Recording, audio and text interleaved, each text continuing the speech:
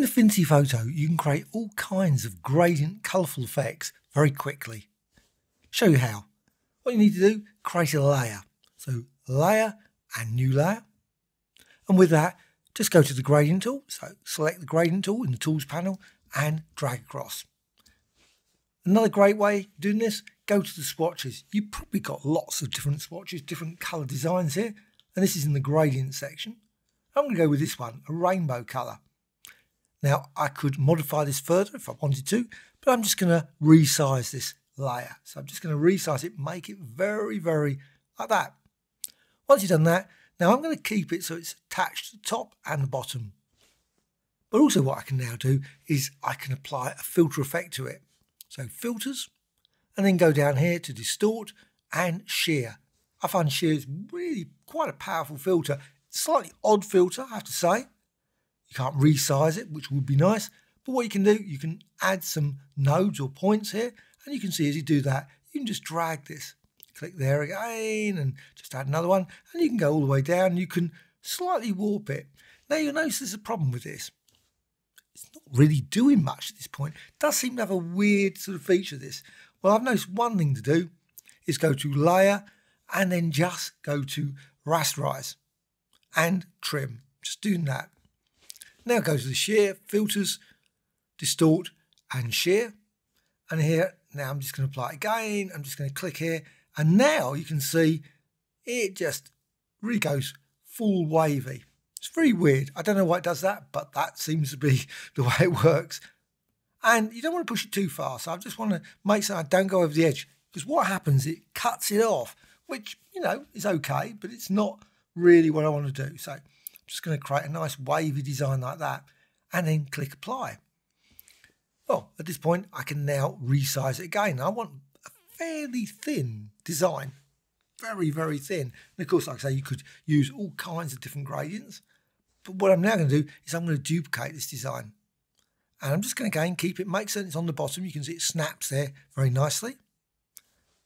Go to the move tool, and there's the move tool, and press return or enter on the keyboard.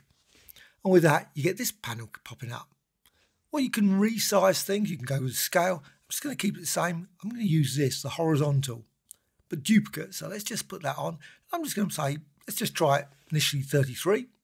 And you can then see if you do that, you can see then by going 4 millimeters, fairly small. You can also, of course, increase it. Now, once you've got that, because what I want to avoid is any gaps in it. You could, of course, create one with gaps, but I'm just going to go with full on next to each other. And I'm just going to resize that number of copies to say 63 and then click OK. All that does, creates lots and lots of layers. But you could do this manually, of course. You could hold down the Alt Option key and then drag and just duplicate it. Well, now go to layers and you can see what you've got. You've got all these pixel layers. And you can go all the way down the bottom, hold down the shift, and then you've got them all selected. Another option is you could go here, select, and let's see, select all layers. Not certain why it's tucked away there. Personally, it should be in the layer menu, I think. But still, once you've got that, you can now group it. So right click, and then go down here to group. And now right click again, and then you can go to rasterize, or rasterize and trim as well if you want to use that. Now, I am just going to resize this because I've just noticed I'm over the edge. And this is always the thing. As soon as you do any sort of anything like that, rasterization, you always seem to end up losing anything that's gone over the edge. I don't want that. Again, right click and then down here to rasterize or rasterize and trim. So it's done. Well, you've got this very intense wavy design. And of course, you can manipulate this even further. You can just drag this out now. You obviously can push it too far, but you can just drag this out. You can go the other way and you can fill the entire screen. And again, you can always go to layer and again, rasterize and trim, and it will just cut off at that point. But also what you can do is you can apply some other effects. I mean, this creates a very intense wavy design. You can always go to filter and repeat shear. Just try it. Just apply it like that. Sometimes it creates an interesting effect. Sometimes it doesn't. But there's also other ones as well. So filters, and then go to distort. You could try maybe mesh warp. That's quite a nice one. Or maybe mirror. Or again, shear obviously could create a different one. Twirl, deform's a good one, but I'm just going to go with mesh warp. So mesh warp, And then you can see you can manipulate that, crunch this in and create some really extreme sort of gradient effects, which would be very difficult if you were just using a single gradient.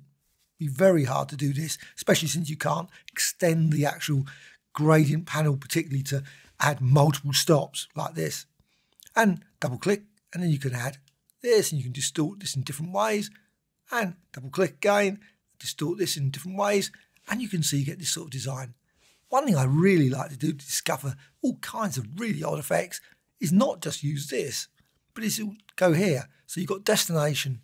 Destination's great so you can see the change, but I like to do this, source. And you think, well, that's very useful. So now what can I do? I just drag it. And you think, not very effective. And you can drag this down, you can go to all these different, I just love the fact that I can just apply this and then I can apply it. So using source, click apply, and then you can get some really weird and wonderful distorted designs. And you can then manipulate it further, go to the move tool there and resize it, distort it, and much, much more. Or maybe even combine it. Now, you might not want to combine it once you've used this warping. So if you want, you can always undo all that. Let's just undo it. So it's back to that. Now, probably be better, it would be to create a document that was square. A square document makes it so much easier to do this, but hold down the Alt Option key and just drag. And then you can rotate it. Or use various other transforms as well, of course. And now I'm just going to just drag this so it's a little bit of resizing. You can see I drag it over here. Now, go to the layers panel, go here, and you've got overlay, difference, and you can see you can get this very intense design. So difference, I'm going to go with that. So select both of those, then layer, and then down to merge selected. So merge selected, got this end result. And what you can do with this is you can distort this again. If you want to use it, you can try it with this one. Repeat mesh warp. I always love to just try different effects with it. Or use deform. That's a great one as well. Or distort it using maybe twirl. And that's another great one. Hope you found this technique of interest. I think you can use it in numerous ways. Maybe use it as textures, great backdrop, overlay on various images, and combine it with other designs as well, maybe for 3D effects as well. Really great with like textures, etc. Comments, always great to hear from you. Will you be using this? Did you find the video of interest? Did you find it too long, too short? Always great to know in the comments below. A like or dislike, always appreciated. Also, please subscribe to the channel. Always adding new videos all the time about Affinity Photo, mainly, but also about other applications such as Photoshop and other ones as well. Bye.